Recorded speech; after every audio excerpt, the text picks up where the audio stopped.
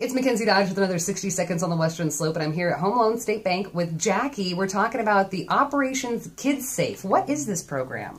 So it's a digital fingerprinting program that people can come into at Home Loan State Bank, and they can get their child's fingerprints and a ID card, essentially, in about 60 seconds. It's really short. I actually did this for my son a few weeks ago. We walked out with a sucker. He was really excited. I now have all the information in my safe. Now, why should people do this?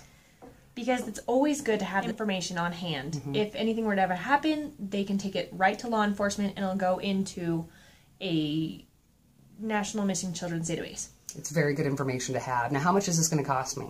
It's free to everyone. That's wonderful. And who should come down?